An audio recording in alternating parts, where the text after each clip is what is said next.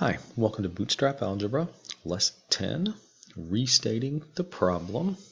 Make sure that you are set up so you should have WeScheme logged in. So we're ready to do some programming in WeScheme. And let's open the teacher's page. So you should do this for every lesson also. Follow along right here at the beginning where I always navigate to the teacher's page because that's where the links are to all of the handouts and those kinds of things. So Bootstrap Algebra or bootstrapworld.org, courses, algebra, and the latest version is fall 2020. And we are, let's remember let's go back over what we did last time. So solving word problems. We took our design recipe, we added something called a purpose statement. We use that to start solving word problems. Do we have any new vocabulary? Purpose statement was the main thing. We're still talking about functions, so we're still talking about domains and ranges. We now know all about data types. We know what the contract is of our design recipe. And so we had that really cool starter file for the rocket. And they had a broken program with rocket, and no matter how many times we push the space bar to advance the time counter of the world, the rocket never moved. And we used our design recipe to change the rocket examples so that when the time in the world ticks, that the rocket goes up. So hopefully you were able to do some of the homework and do some of the cool changes to the rocket to make it go faster or to sink down or do some of these other things that we suggested last time. If you didn't, you can actually do that today. Stop if you want to and play some more with the rocket starter. But as we move forward, today we're going to look a little bit more at word problems. Restating the problem. So let's see what they mean by that.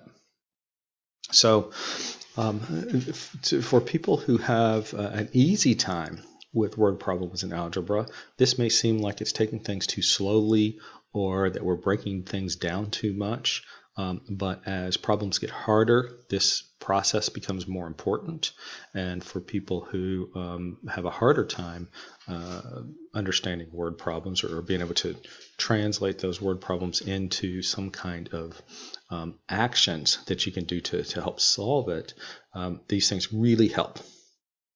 So we'll talk about these kind of abstractly first, and then we'll look at a lot of examples today. And I tell people this all the time: when you have to read something that is too hard, sometimes you might have to read it multiple times. That's what hard means, is you can't understand it necessarily the first time. There's nothing wrong with reading it multiple times.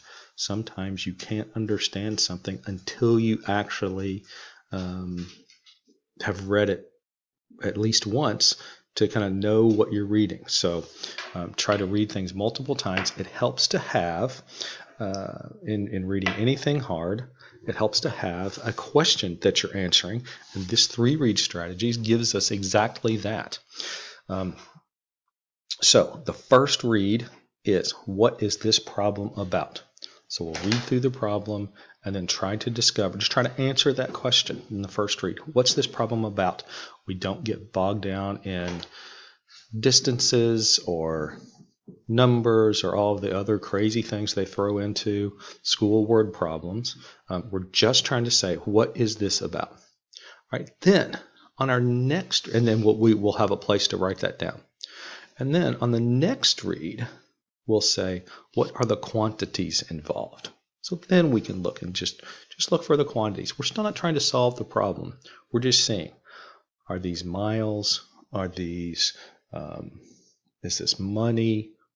are there a number of people? What is this, the quantities that are involved? And then we'll write a purpose statement. And we'll talk about what is a good purpose statement. So the third read, we'll try to actually pull those things together to see what our purpose statement is. Then we can go through what we have on that purpose statement and then start beginning to write our understanding of the problem. Drawing is a frequent technique that we use in math and computer science to try to submit our understanding, so we can see the relationships. There's just some things that we can't see in words that become clear when we draw. So definitely draw on a whiteboard, on a piece of paper. Sometimes we have to meet with other people, get input from other people to see what the to clarify our understanding of the problem. It helps us to have other people that we can explain things to, that can ask questions, that we can ask questions, and then we can do another draft of our word problem or of our purpose statement to demonstrate that we do understand the problem. So we'll look at some toy examples today. We won't have to go through all of these steps, but just remember that we'll try to go through them, but we won't have long meetings about these simple problems, but that you can apply these techniques to any word problem that you have. When you get stuck on a word problem, follow these steps before you give up or before you try to come to a final answer. So let's look at page 28. And this is just a page where they have written out those things we just talked about. So when we approach a word problem in a few minutes, these are just places to write those out. First read, second read, third read, purpose statement, first revision, purpose statement, second revision. So if you like working on the paper, definitely print this out. You can write it down. You can put it in another document. I like, as I said before, just to put everything into WeScheme. So I'm going to start a new program. I'm going to call it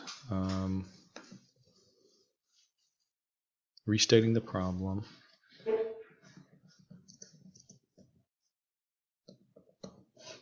And then if you do put kind of notes, in WeScheme, I'm going to pull my interactions over a little bit so we'll get more places to write. And then remember, if you do, you can put semicolons to give yourself a little place to write. And I'm just going to, just out of habit, we haven't talked about this yet, but I'll put my name and then the date.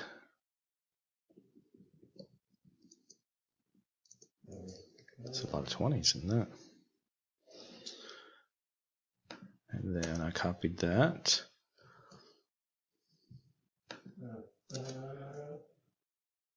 And so I'm just going to make myself a little place to put all of these things. To remind myself as we go through.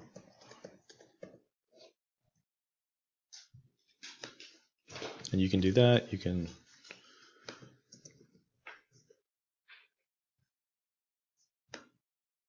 of course do it right on the page if you want to.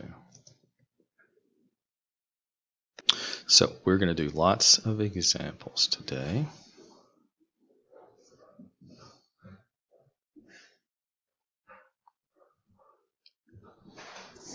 All right, you can stop real quickly and talk to your partner about the design recipe and what steps you are most confident about and what steps you're the least confident about. So stop really quickly and talk about that. Okay. Now, in these slides, and then also on the lesson, the teacher's page on the lesson, there's this game that you can play if you have several people in your class. there's a couple of games. I think for us doing video, the best thing to do will just be to work through several different problems. So I'm going to get past the game, and we're going to talk about the marquee example.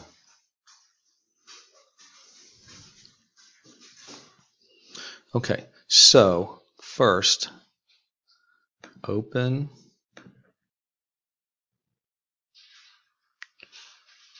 the first practice, number 1. So that's where our task is going to be.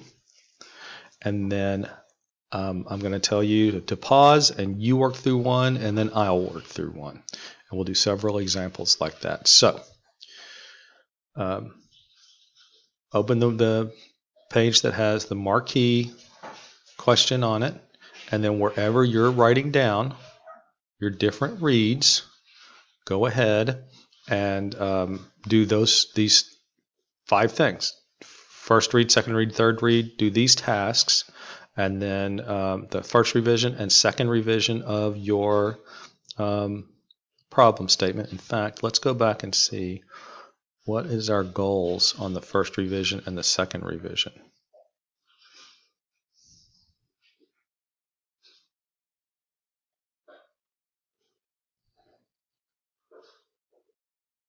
All right, we don't have any specific goals. We just want to refine our drafts, so that's okay.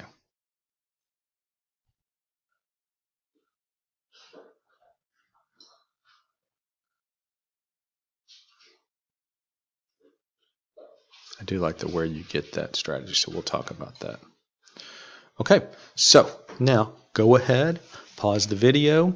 You work through those steps that are in that other page of what you're looking for: first read, second read, third read, purpose statement, revision, second revision on the marquee problem. So go ahead and pause now.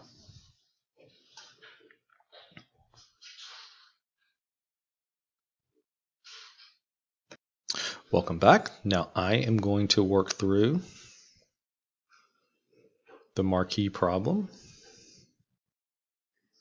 All right, first read. So, and this is obviously a very short, very simple. We just want to work through these steps so that we have the tools ready when we have more difficult problems.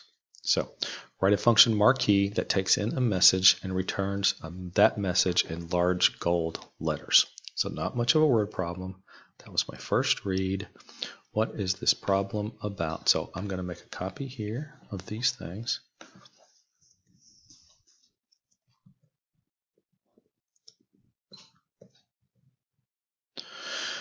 What is this problem about? And I read it through, and it was about printing a message.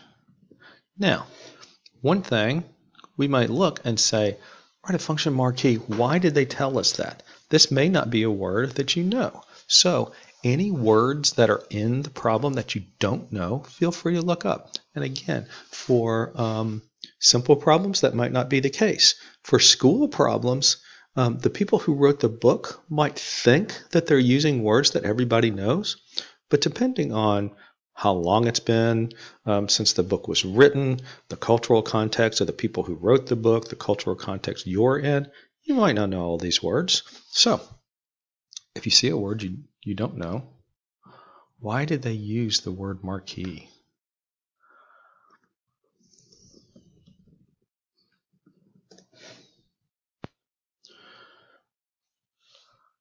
Marquee, can it be projecting over the entrance to a theater, sign, hotel, or a building?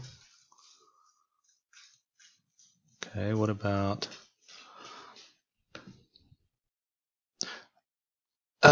okay. So marquee is these big signs on in front of a building. I guess maybe it's a French word that kind of looks French. Okay, So that makes more sense with what this says we're going to do. Returns the message in large gold letters. And then I even said, I don't think it doesn't matter what it returns. We don't know much about returning things. We know about printing a message, right? And we've done this a bunch of times with the text command where you printed your name in big letters. So, all right, second read, what are the quantities? Write a function marquee that takes in a message and returns that message in large gold letters. So there's a message and a message, that message. So there's one message is the quantities.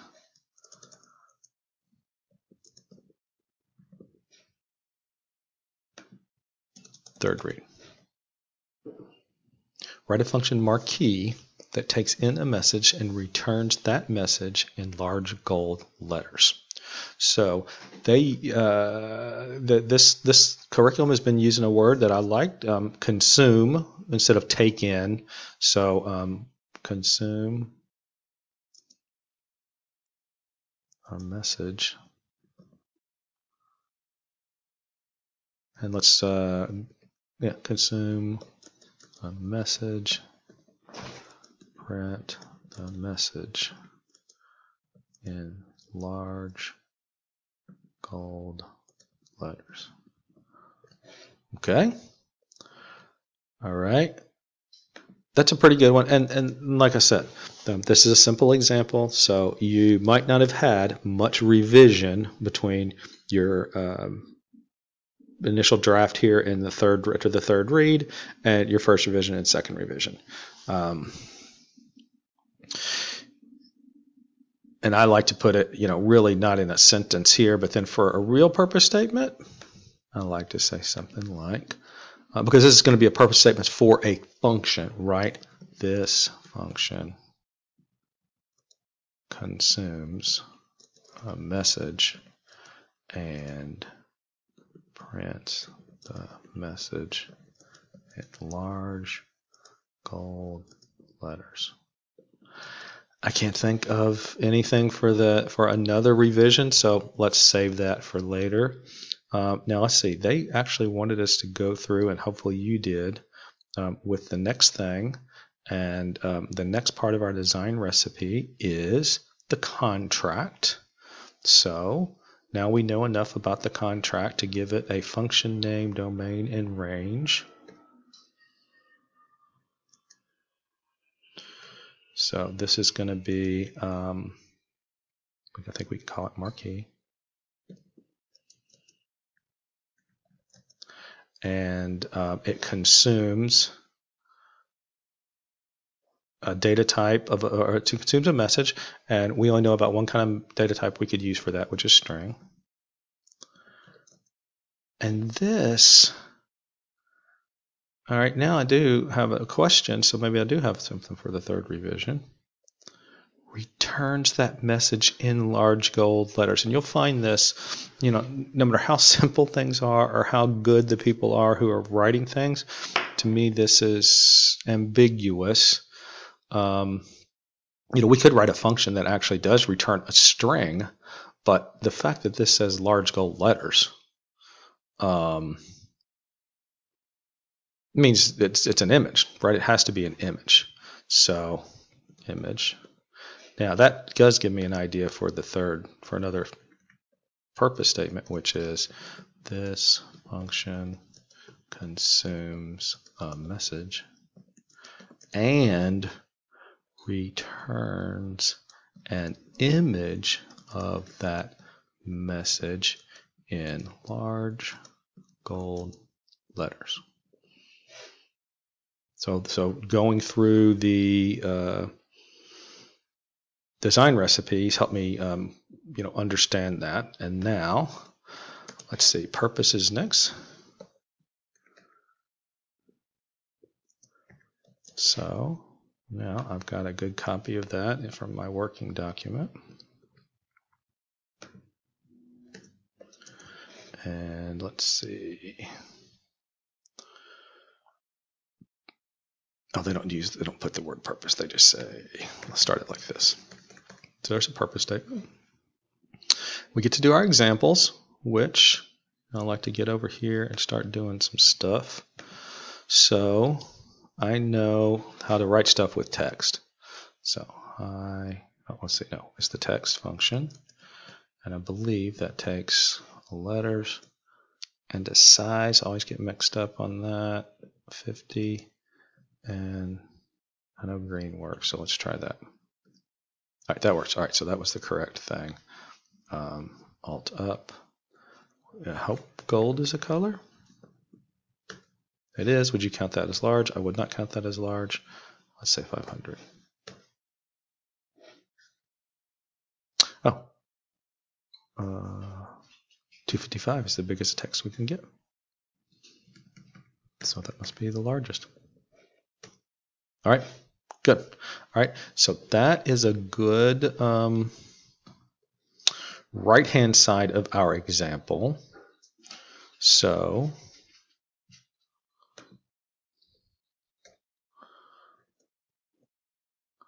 example, function name, input. Oh yeah, okay, all right, so let's see. And so now we know what big means, we know what gold means. Now let me just say my message. We saw marquees on the movie theater.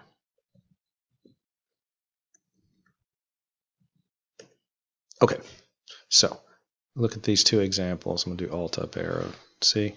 All right, so 255 stayed the same, gold stayed the same.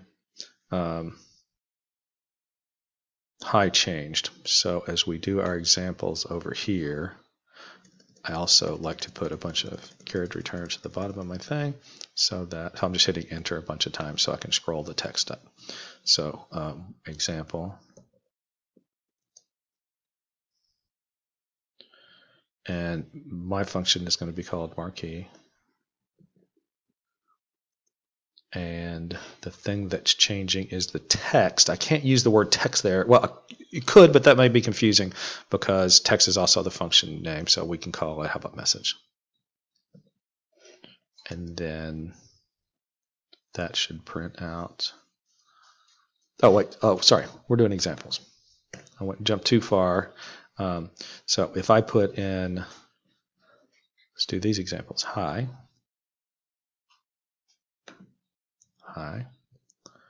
Then I should get this exact message, right? And I need one more. And example, marquee, if I put by, then I should get this with, oops, by, right? So we got two examples. This is how we're going to use the function, and this is what we expect to get out, is this image. So that makes it much easier. I was jumping the gun earlier to write the definition. Define marquee. And then here's where I want to say, okay, what do I want to name this variable? Let's name it text, message. And then I'm going to come down a line, copy one of my examples, and instead of the word by hard-coded, we call it, I'll put in the variable. I'm going to save everything, which actually reloaded my screen, so I don't have anything over here, which means that the example worked correctly, right? If you remember, when we save, it actually runs everything, and I'm going to put in a something that doesn't match, and hit save. Oh, I was wrong. It doesn't save. It doesn't run it until we run it. And now we've got a failure. I'm going to do it again. Run. And now we have nothing. So when you save it, it doesn't run it, but when you run it, if you don't have any errors and examples, then they run fine. So that was the first example of using this technique of the reads and revisions for a word problem. If you didn't do circle area, then pause now and do that.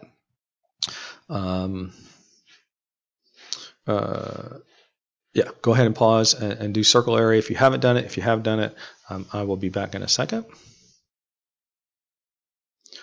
Okay, so hopefully you took a cut at doing this word problem for circle area. I'm going to do it. I'll go a little faster than I did last time since we're more experienced with that. I'm going to just copy my, well, I'll do circle area right here at the top. So let's do circle area.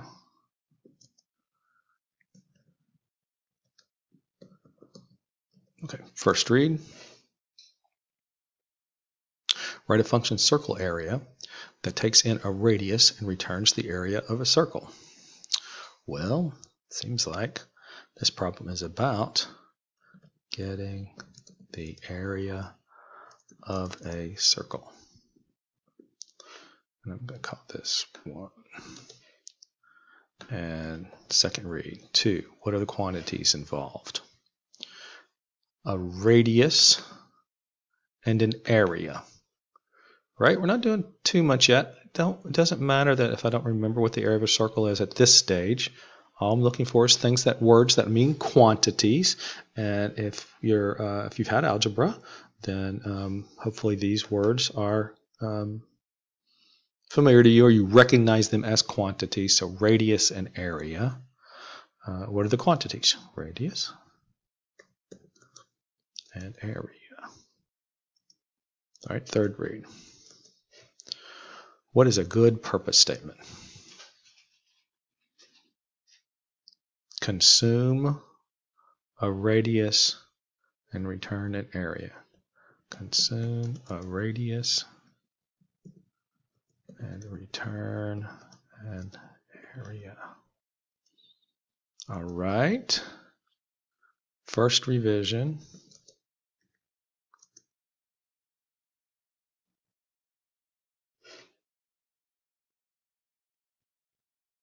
Clean it up a little bit. This function consumes a radius and returns. Okay, you know, I think a good revision would be to really narrow down a radius. The radius of a circle and returns the area of that circle. Again, I don't have a second one yet. I might need to think about it more. I might need to talk to somebody.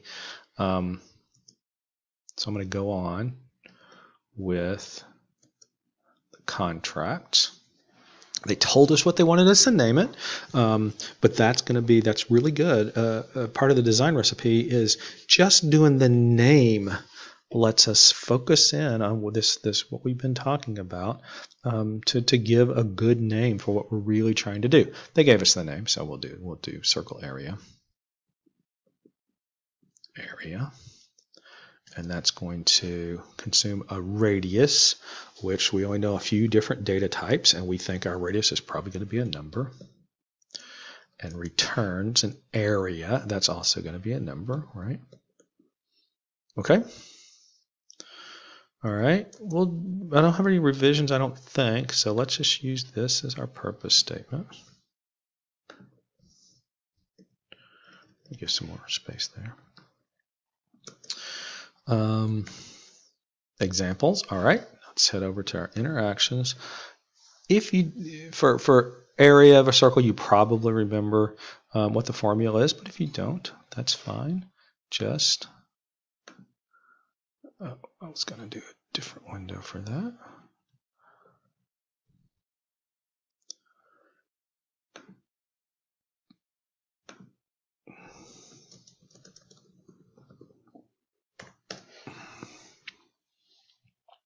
And if you remember, the area equals the pi as pi times r squared.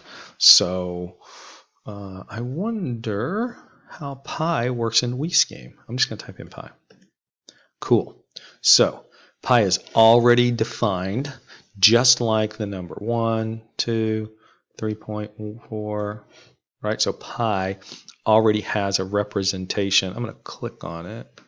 I don't get any kind of fraction, right? So it's already got a decimal representation in here, so that's something we can use. So pi times the radius squared. So if I had a circle,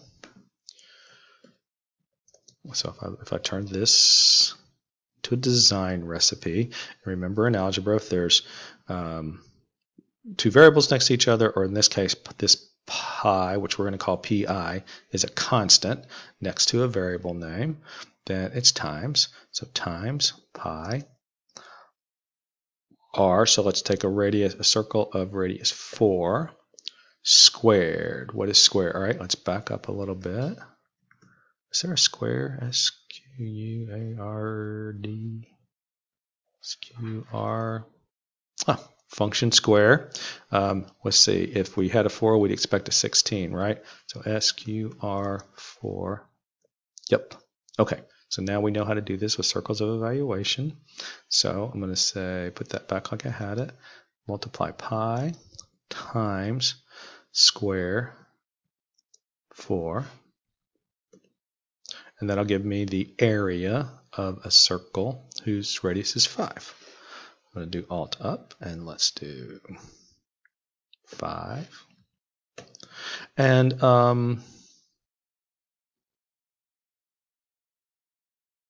for these formulas, I'm going to say that they're right. You know, again, if there's some other, look, this was, you know, we actually have a different calculator here, so we can look it up.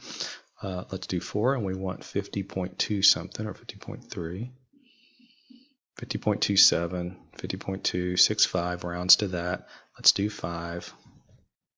78.54. Looks good, right? So our functions are given the right answers. So we've got these two examples. So now we can write the example part of our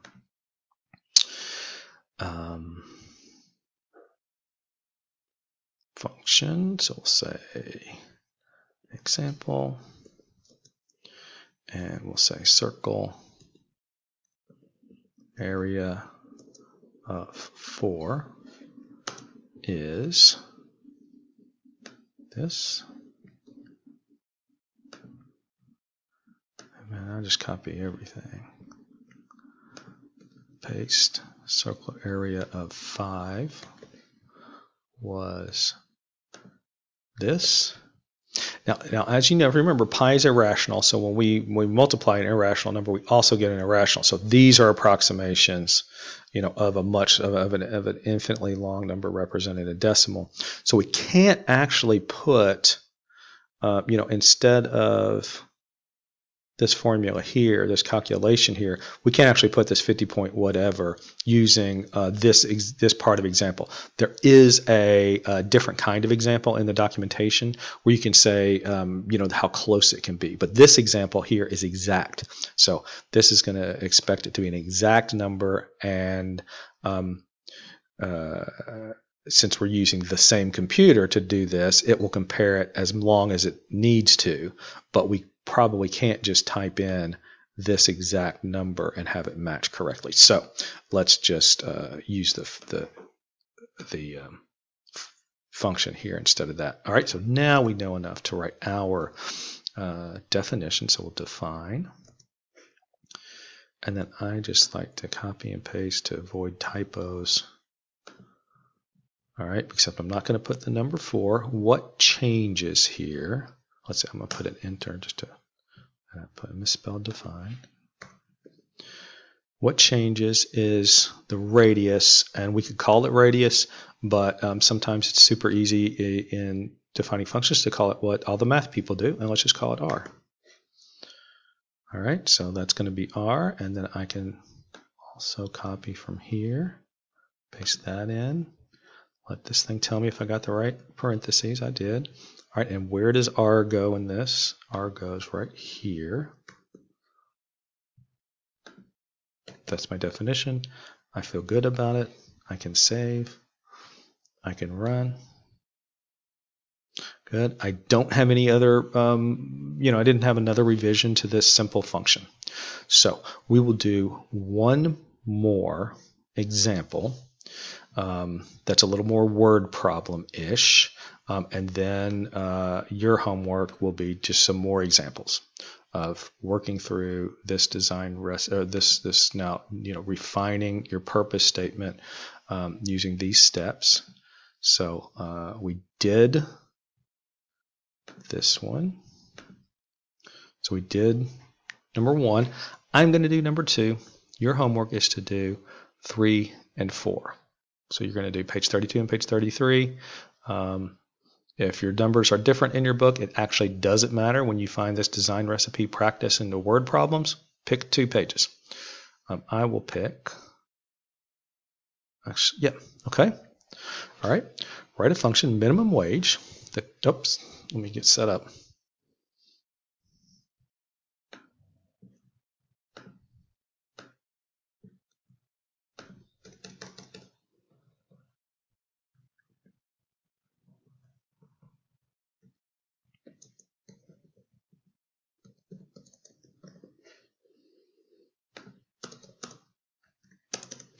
All right, write a function minimum wage that takes in the number of hours worked and returns the amount a worker will get. Actually, I wanted to do one.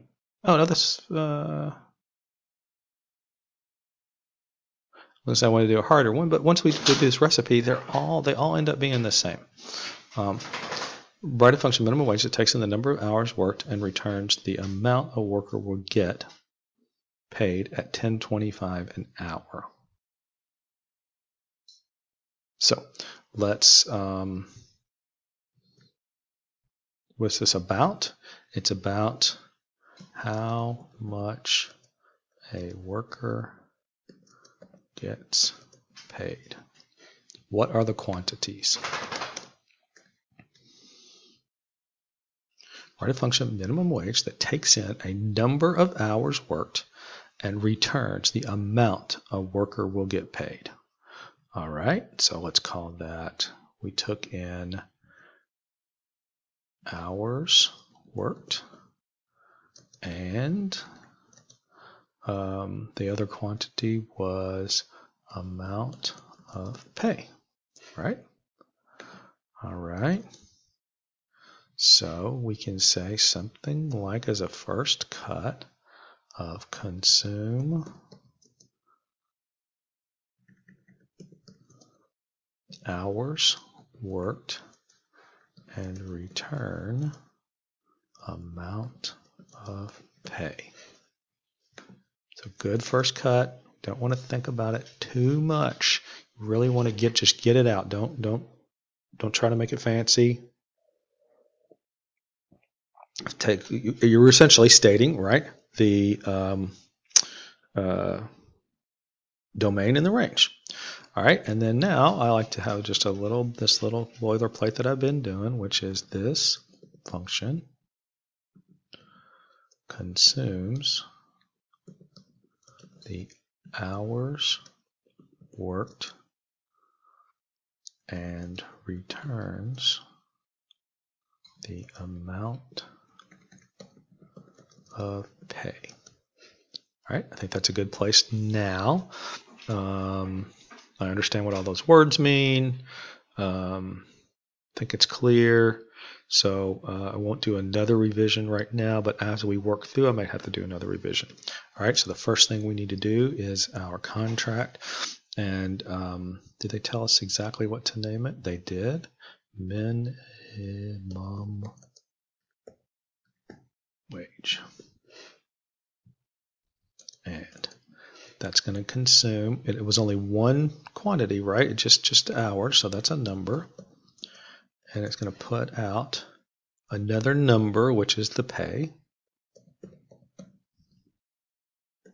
Okay, and I think this purpose statement is fine for right now. Don't have another revision yet. All right, now we can start some examples. Let's see. If we remember some things we learned about word problems, we've learned in school about word problems that this slash means per, right? So if we say it out loud, it's $10.25 per hour. should have said that when I was reading it. I'm not sure if I did. So 10.25 per hour. Let's think about what that means. It means per hour worked for each hour. So let's see. How much would the person get paid if they worked for 1 hour? Well, if they get paid 10.25 per hour, that means they would get 10.25, right? So they would get times 10.25 1. 10.25, right? All right, let's go back here. Let's find another super simple example. What if they worked 2 hours? Well, if I get paid 10.25 for the first hour and 10.25 for the second hour, I can do that in my head. That's $20.50. So times 10.25, 2 hours, $20.50. Okay. Is there another super simple one I can do? 10 hours. So the person, let's say they worked 2 different days and had 5-hour shifts on both days, or they worked a really, really long day, right? And they worked 10 hours. I know that I can just move the decimal point, and so instead of paying $10, in 10 hours they would earn 102.5, right? So let's do that times 10.25, 10 hours, 102.5. Okay, I think I understand now how the per hour works, and these are good examples. So, example, and minimum. All right, and to tell you the truth, what I really do is once I type something out and know I have it spelled right, I copy and I use that everywhere I can, because typos are a big pain in programming, and I make mistakes typing, so I copy and paste a lot. So minimum wage, and we said if it was 1, and in this case, these are exact numbers, so you can either type in the calculator here, or you can just type in 10.25.